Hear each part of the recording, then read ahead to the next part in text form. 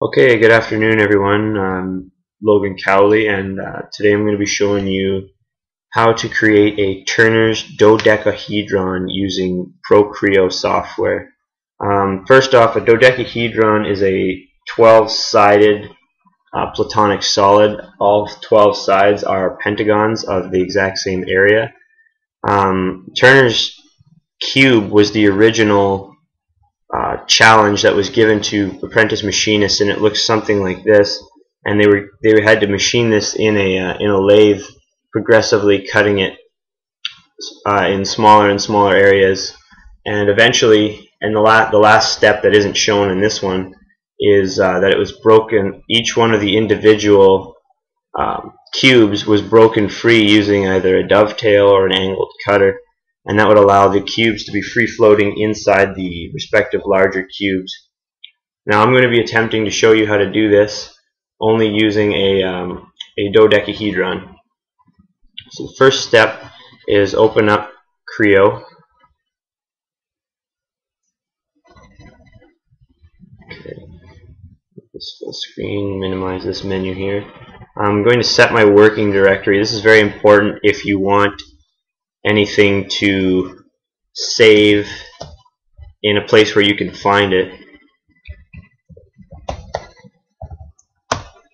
So okay there, and I'm going to create a new part, and I'm going to call it Turner's Dodec.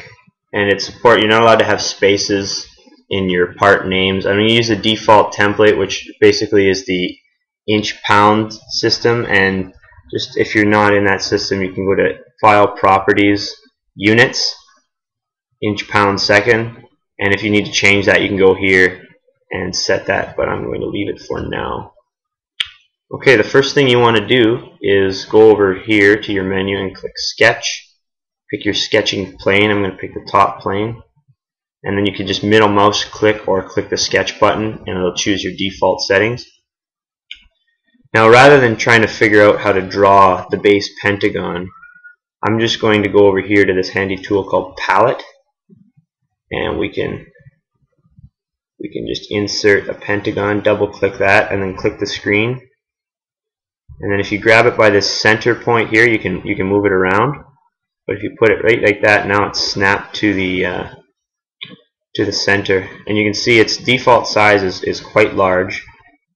For this tutorial, I'm going to pick this dimension just by double clicking and entering 2 inches. And if we go up here to zoom window, so now you can see that all the sides, and this L1 constraint makes it so that all the sides are exactly the same.